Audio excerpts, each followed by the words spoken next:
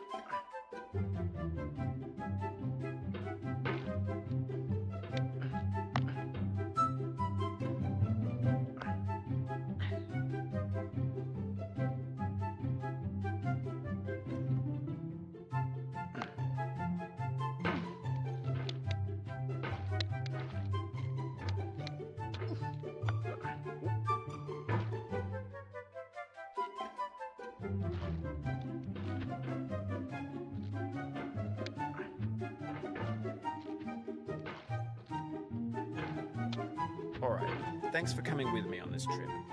I'll understand if you have to take a break at any point. Just find a safe place to stop and quit the game. Don't worry, I'll save your progress, always, even your mistakes. This game is a homage to a free game that came out in 2002, titled Sexy Hiking. The author of that game was Jazzuo, a mysterious Czech designer who was known at the time as the father of B games. And B games are rough assemblages of found objects. Designers slap them together very quickly and freely, and they're often too rough and unfriendly to gain much of a following. They're built more for the joy of building them than as polished products.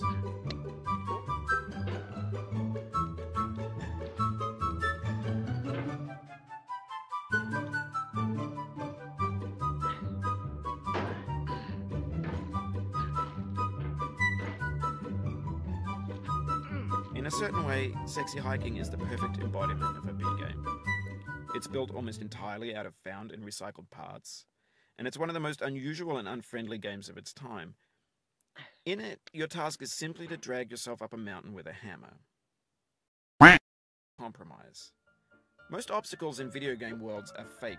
You can be completely confident in your ability to get through them once you have the correct method or the correct equipment or just by spending enough time. In that sense, every pixelated obstacle in Sexy Hiking is real. The obstacles in Sexy Hiking are unyielding, and that makes the game uniquely frustrating. But I'm not sure Jazzuo intended to make a frustrating game. The frustration is just essential to the act of climbing, and it's authentic to the process of building a game about climbing. A funny thing happened to me as I was building this mountain. I'd have an idea for a new obstacle, and I'd build it, test it, and it would usually turn out to be unreasonably hard. But I couldn't bring myself to make it easier.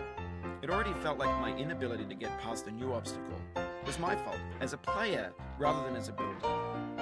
Imaginary mountains build themselves from our efforts to climb them, and it's our repeated attempts to reach the summit that turns those mountains into something real. When you're building a video game world, you're building with ideas. And that can be like working with quickset cement. You mold your ideas into a certain shape that can be played with. And in the process of playing with them, they begin to harden and set until they're immutable, like rock. And at that point, you can't change the world. Not without breaking it into pieces and starting fresh with new ideas.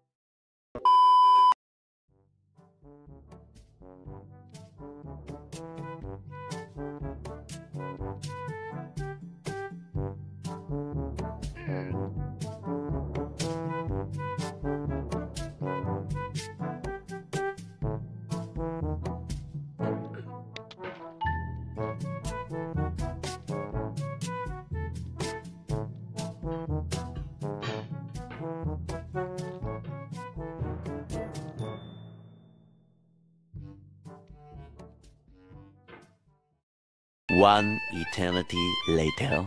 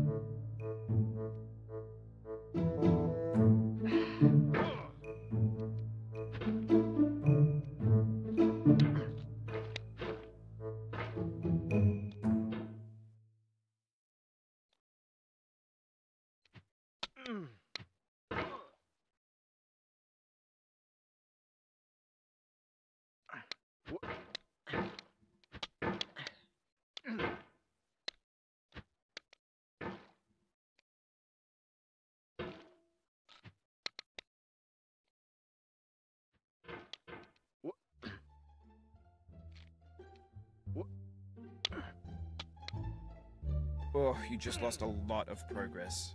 That's a deep frustration, a real punch in the gut.